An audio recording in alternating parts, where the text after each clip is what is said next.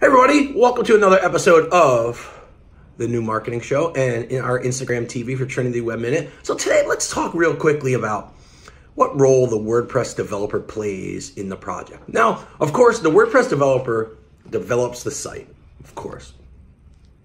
That's a no-brainer. That's said by title. But the role of WordPress developer is to make sure that you and your brand and your company get to achieve your goals, that you guys are hitting the key performance indicators that move your brand. And also, the WordPress developer and the web developer and the marketing team that you're with need to be a good collaborative partner. Now, sometimes being a good collaborative partner means picking up the slack. Sometimes it means adhering to strict deadlines. And a lot of times it means making the client accountable to what you need to do your job.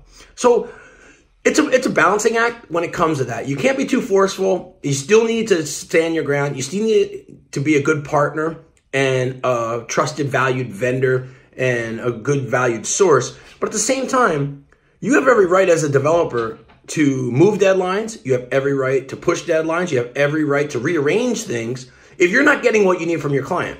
So it's a real give and take, push-pull relationship that doesn't need to be adversary. It just needs to be done through good conversations and good communication. So the way that we do it at Trinity Web Media is we develop a timeline for all of our projects moving from the potential or tentative launch date all the way back to the inception.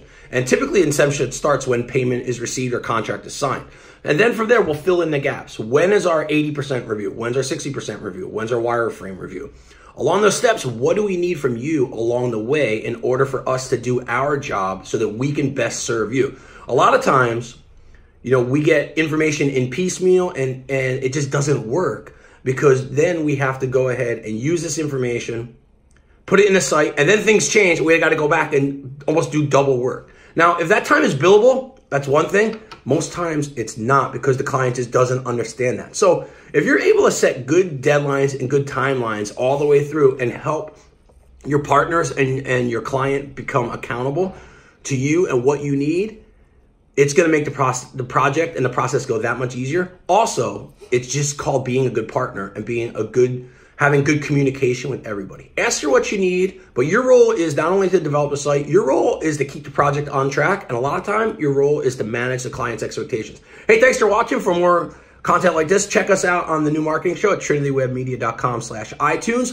podcast, Podbean, Stitcher, iHeartRadio, Spotify, wherever else you get your podcast. And also more videos like this on Instagram TV and YouTube. Talk to you later.